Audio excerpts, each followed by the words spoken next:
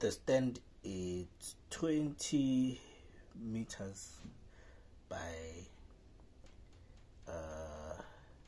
17 meters.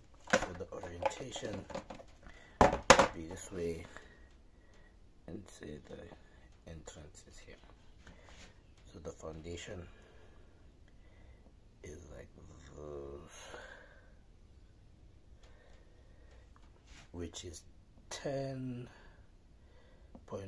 meters this way and 14 point something meters this way.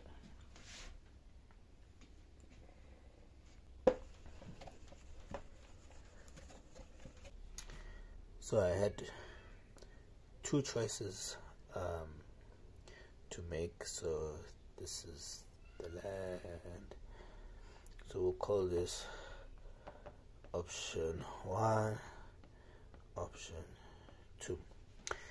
So with option 1, I had a choice to do a cut all the soil here and then fill it here. So whatever soil we cut here, we then fill here, and then we'll have a nice base here, and then the level of the land is up to here. Then I had the other option, which was just to cut all the way like this and remove all of the soil. This is the option I went to. The reason I did not go with this particular option, the building regulations, they say that if this thing here, if the fill is greater than 400 millimeters or 40 centimeters, then this has to be done by an engineer.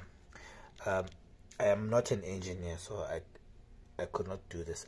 This was definitely, the fill here was definitely going to be more than 400 because that land slopes a lot. And also the regulations, they say that this should be done in lifts of 150 millimeters.